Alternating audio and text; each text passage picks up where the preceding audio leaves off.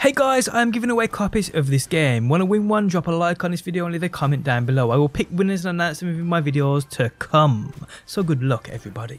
So I've already made a unit and resource farm for folks who are still doing the campaign, and today I bring you one for the multiplayer side of the game. And wow people, I don't think it gets much better than this.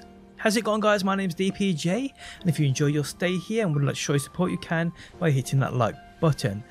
And if you're new and want to see more, make sure you subscribe. So today people, I bring you this amazing farm where you will see yourself getting hundreds of units used to purchase those in-game cosmetics within minutes, upgrade modules, gear which will help you through your power levels, and just about every other resource you need. And to do this, it's seriously quick, as I found a mission with a planned out route where you can get 8 chests or 8 sets of loot in literally 5 minutes, with 7 chests and a high value target enemy. You will also see yourself get a ton of legendaries from here too, which like I said will help you with your power level increase. Okay, so to get this mission you need to unlock it via getting yourself a vault resource. Now vault resources can be found within shield caches, which are basically within each destination. You are notified of these shield caches via a radar ping on your map. Follow that radar until you hit that point of 0 meters obviously, and you will find the shield caches.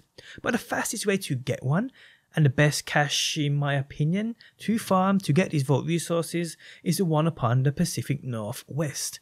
And the quickest way to get here is to load into any Stark Realities mission, because your spawn point is right next to the shield cache. Now you can load into any other mission here within the Pacific Northwest, but the Stark Realities missions, like I said, spawn you in right next to where you need to go. So anyway, within this destination, locate the cache, and as you can see I'm doing it on screen right now. I'm just flying around the map. If you spawn into a Stark Realities mission, you just follow the path left. Any other place though, you may have to make your way over here via a different route. But yeah, follow where I'm going on screen now.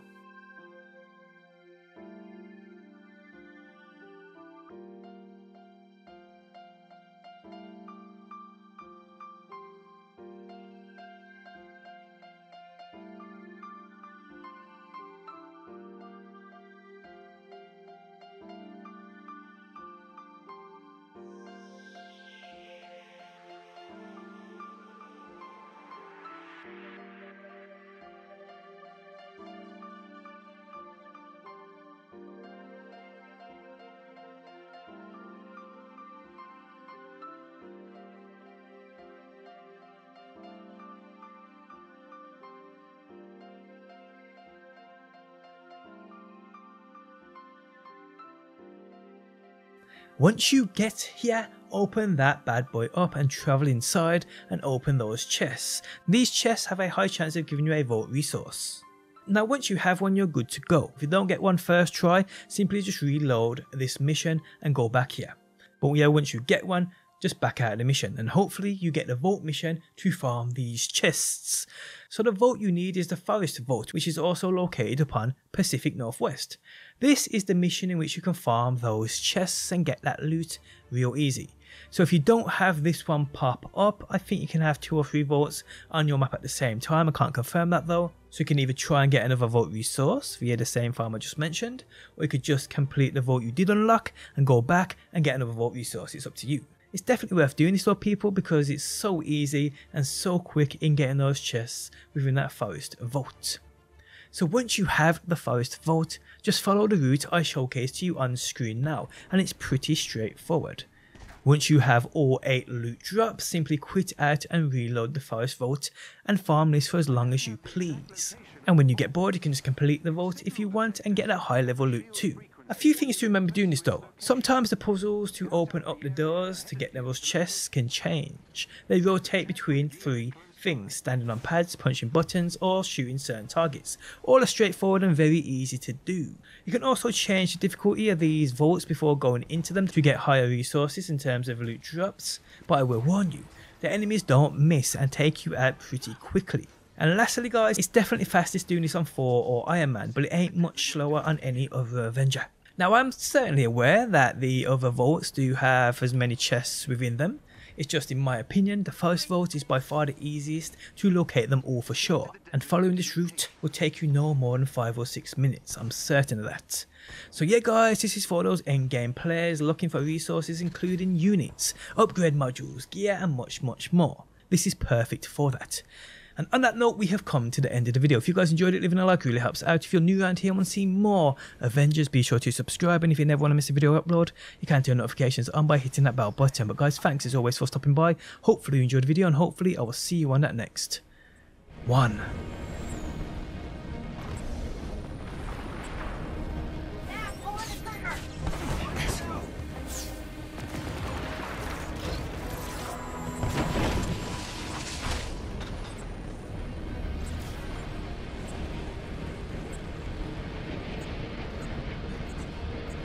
Look for a chest with gear nearby.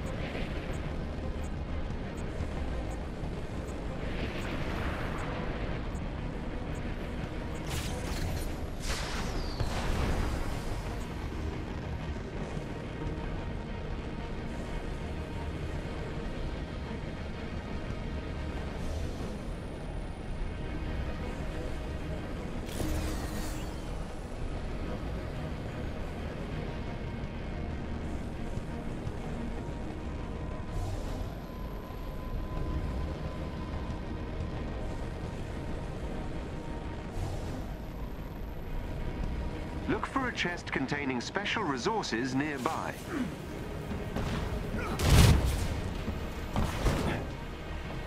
We got some not-so-friendlies!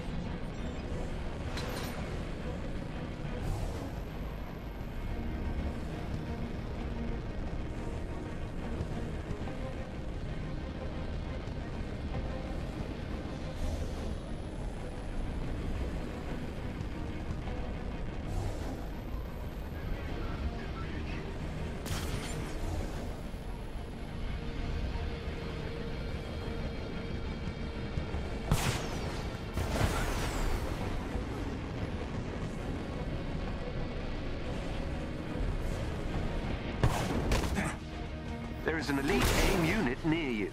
Defeat them, and you may gain something useful.